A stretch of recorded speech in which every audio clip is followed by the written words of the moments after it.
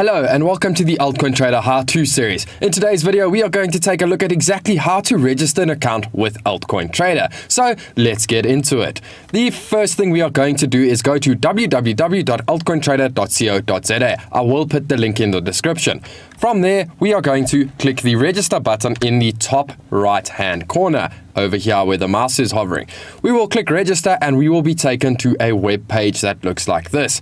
Here we will be asked to fill in a username, an email, a password, and confirm the password and accept the terms and conditions. Please note, when making a username, it has to be unique, so if someone else has used it, you will get an error message. The email, please make sure that you have access to the email, as an activation email will be sent to this email address, and also all further communication with you from AltCoinTrader will be to this email address. The password, please make sure it is unique. This means a different password to any other password that you have used, because if you use the same password as another website, if that website does get hacked, or for instance your email does get hacked, they will then have access to your AltCoinTrader account if it is the same password. So use a unique password. This is a little bit of security advice for you.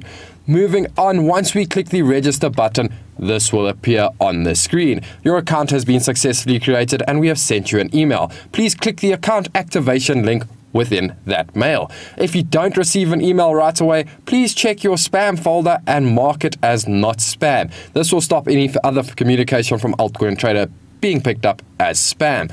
Once that has happened, we will then go to our email, and here you will see that there is an activation link. You will click the big black square that says activate my account, and activation was successful. You can now log in. What this means is you now have your own AltCoinTrader account, and you can log in the top right hand corner using the username and password that you have selected while creating your account. Thank you for watching. We'll see you in the next one.